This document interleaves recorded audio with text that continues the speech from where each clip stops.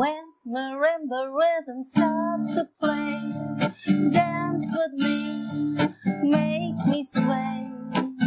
Like a lazy ocean hugs the shore, sway me more, sway me more.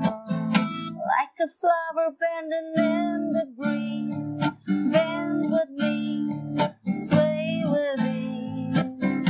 When you dance, you got away with me, sway with me, sway me please. Hi, I'm Shibani and welcome to my life page. Today I'm going to be talking about Western music, but before that I'd like to tell you a little about me.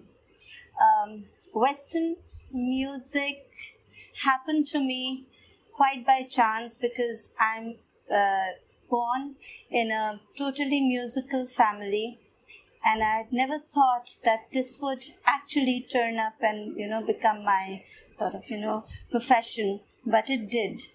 And so I've done my schooling right here from Dehradun, St. Joseph's, and then my college from our own, very own Garhwal University.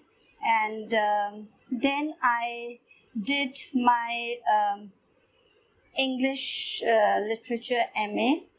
And I never thought that I would actually go on and become a music teacher till I actually did one day. I've been teaching in Welham Boys for the last 5 years now. Before that, I did my own work as a music teacher, and I used to write a lot of musicals, which I still do, and put them up in schools, etc.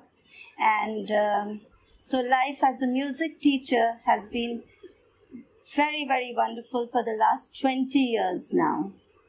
So now I'd like to tell you what is Western music. Actually, music is music. If you sort of ask me, music does not have a language.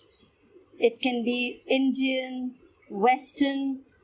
It is all music. But yes, Western music is, as in music that comes from the West.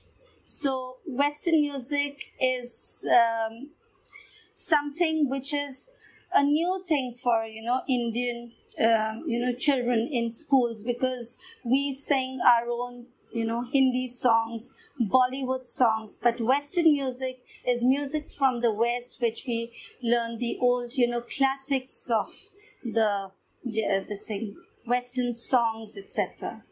So now I'd like to tell you about the education that is needed to be a Western music teacher. Basically, music sort of has to be a part of you to be a teacher of music.